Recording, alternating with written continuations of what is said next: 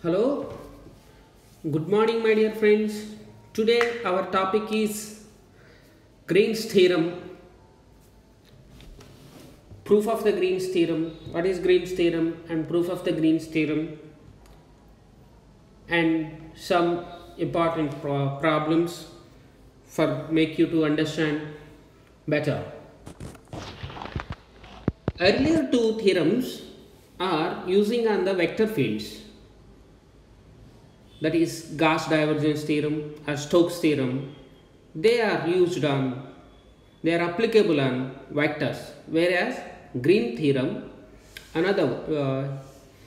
actually working on scalar fields or scalar functions. Okay, let us understand Green theorem first. The Green theorem is named after George Green, a mathematician and physician. Green's theorem gives the relationship between a line integral around a simple closed curve C and a double integral over the plane region D bounded by C. Okay, this is basic thing. Line integral and surface integral. If phi and psi, they are the two scalar point functions. This point is very important. They are the scalar point functions. Phi and psi, they are scalar point functions, such that these functions are, their first derivatives are continuously differentiable in a region bounded by a closed surface S. Then we have volume integral phi del square psi plus del phi dot del psi into dv is equal to surface integral phi del psi dot ds. This is one form. There is another form for Green's theorem, that is volume integral v phi del square psi minus psi del square phi into dv is equal to surface integral phi del psi minus psi del phi dot ds. Okay, maybe you feel that this is something very difficult to understand. No, I will teach you how to make it, how to remember it very easily, how to understand very easily. Few things you have to remember. Green theorem is applicable on point scalar functions. They are phi and psi. This is phi and psi. Okay, they are the scalar point functions. Another point is they go. Okay, so let us understand this. Proof. Mathematical form of the Gauss divergence theorem. We know that the Gauss divergence theorem, in earlier class we studied about the Gauss divergence theorem. Okay, integral V or volume integral divergence of A into dV is equal to surface integral A dot ds. Surface integral A dot ds. Okay. See, my dear friends, you read this sentence, you will understand. If you don't understand, I will tell you the reason or logic. Del psi is a vector, of course. Say for example, phi is a scalar. If phi is a scalar, del phi obviously a vector. It is a gradient. Similarly, when psi is a scalar, del psi obviously a vector, we should write like this. So I should write like this. So because del psi bar is a vector quantity, therefore some vector into some A is a scalar number, then del psi again a vector, right? Similarly, del psi, this component, it is a vector, my dear friends, because gradient of psi, this gradient of psi we are multiplying with this another scalar, this is another scalar. Then again what will happen, my dear friends, the entire psi into del phi into del psi is a vector quantity, right? So simply I should write like this: a bar, I am calling it as this, a bar is a vector. That vector I am defining it as phi into del psi, because del psi is a gradient of psi, is a vector. Multiplying this vector with this scalar function phi, again a vector. So that vector I named it as a. That vector I am naming it as a bar. So it is good to write like this, a bar. Okay, let us move on, my dear friends. So obviously we know that any arbitrary vector or any vector function, field, we can write it in terms of the components: I bar into ax plus j bar into ay plus k bar into az. So that is it. That equal to phi into I dou psi by dou x plus j bar dou psi by dou y plus k bar dou psi by dou z. Ax equal to, so this one, this point, my dear friends, this is there, no? So phi into del psi. So first of all, del psi means we know that del psi,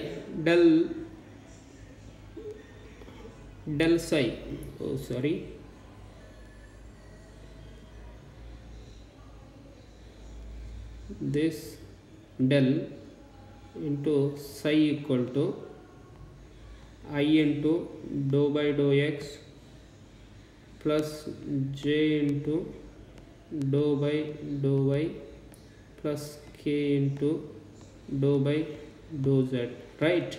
So into psi. So that means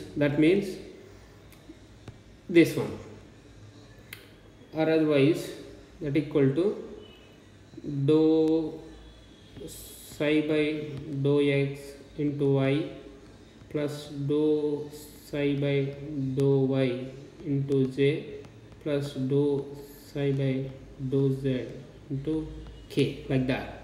So into phi. So that means phi into dou psi by dou x into y bar, phi into dou psi by dou y into j bar, phi into dou psi by dou z into k bar. So that means Ix equal to, simply you can write phi into dou psi by dou x, Ay equal to phi into dou psi by dou y, Az into phi into dou psi by dou z. Therefore div A bar equal to dou x by dou x, dou Ay by Ay, dou Az by Az. So that's it.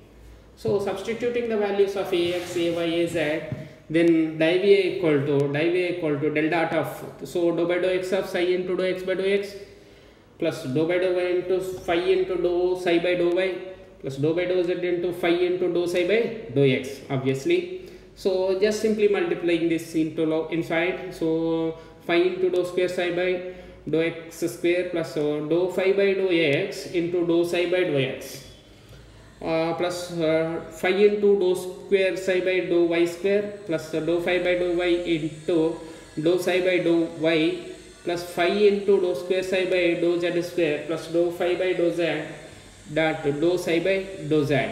Simple, my dear friends. First of all, go back. So first of all, what we are doing is this function, we call it as phi into del psi, we call it as a bar. So a bar in components we are writing, right hand side we are expanding the values, so equating with to the left hand side, right hand side. Therefore we are taking the divergence. So divergence, obviously this one dou by dou x, so both the types. So phi we are taking the common, dou square psi by dou x square plus dou square psi by dou y square plus dou square psi by dou z square plus dou phi by dou x into dou psi by dou y dou x plus dou phi by dou y into dou psi by dou y plus dou phi by dou z into dou psi by dou z. Okay, so this one phi into del square psi plus del phi dot del psi.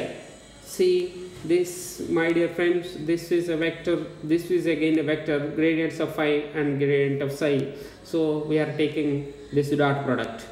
Substituting the value of di VA bar from equation 3 and 4, we are just substituting those values. So once we substitute them, LHS equal to RHS, my dear friends. So this is Green's first theorem. This is first theorem. So in a nutshell, what we are doing is, so values, this equation 3, equation 4, so values we are substituting them. Okay, so LHS and RHS, these values we are taking and substituting them. Okay, interchanging phi and psi in equation A, we get volume integral psi del square phi plus del psi dot del phi into dv equal to surface integral psi del phi dot ds or del s. So subtracting equation 5 and equation A, we get this one, that is volume integral phi del square psi minus psi del square phi into dv equal to surface integral phi del psi minus psi del phi dot ds bar. This is known as Green's second theorem, my dear friends. Okay, so simple substituting the values. Okay, so next important point is practice problems, solving the practice problems.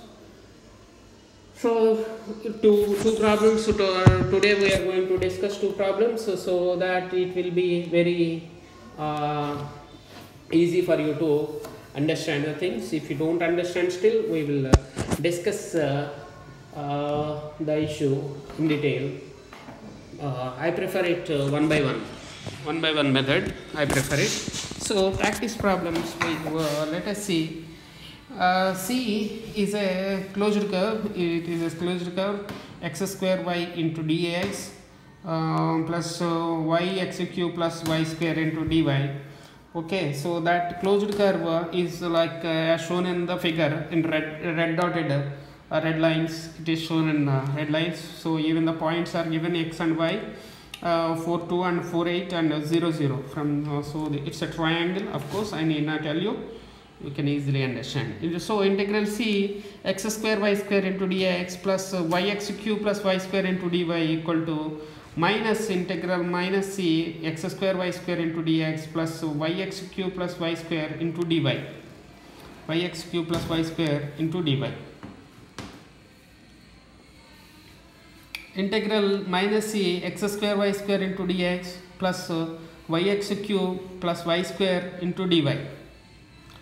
Phi equal to x square y square, psi equal to yx cube plus y square, psi equal to yx cube plus y square, phi equal to, we call it as phi equal to x square plus y square, psi equal to yx cube plus y square. Therefore x square y square into dx plus yx cube plus y square into dy is equal to integral dE. So surface integral, this one is 3yx square minus 2yx square into dA, that equal to integral double integral yx square into dA.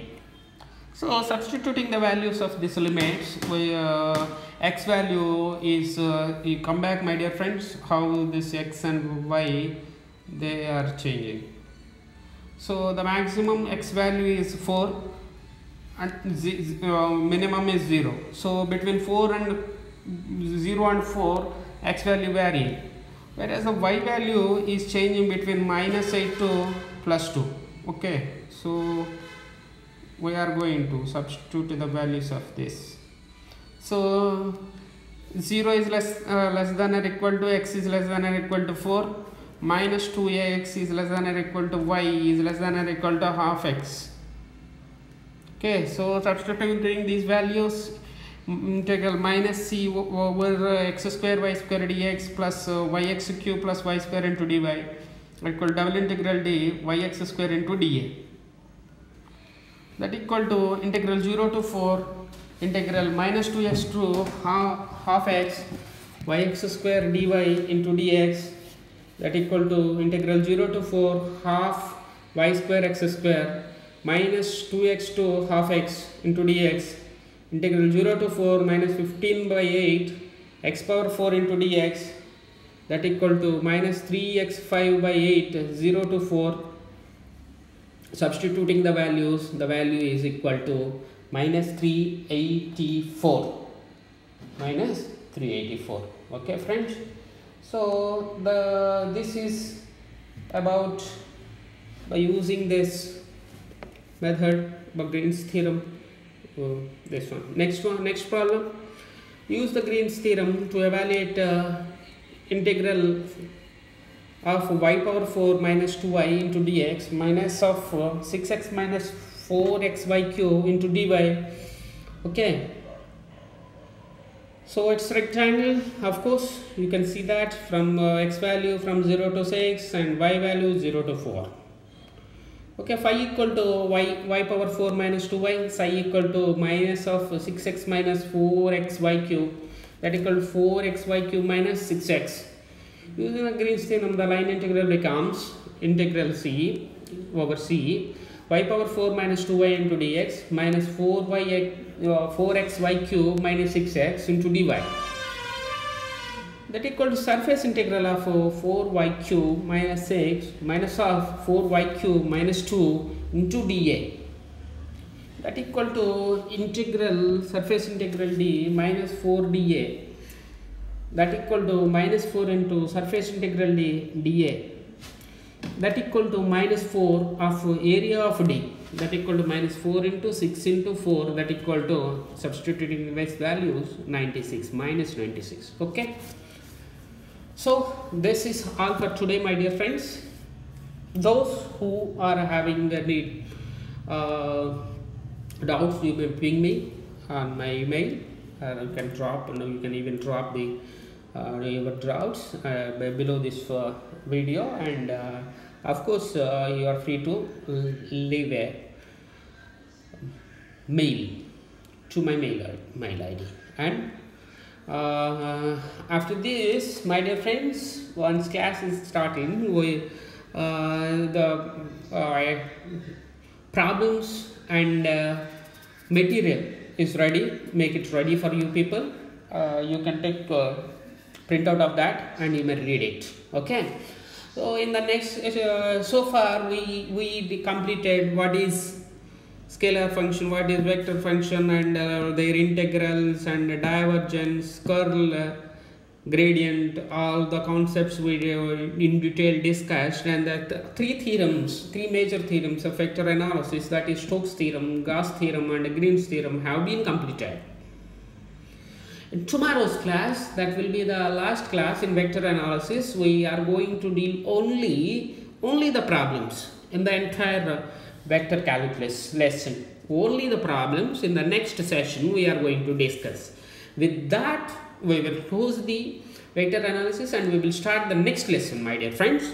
So if you have any doubt, please study your previous things and come with your doubts. We will clear the doubt session first. One for doubt session we will have. After completing that only, we will go to the next lesson. Okay, next chapter. Okay, thank you. This is all for today.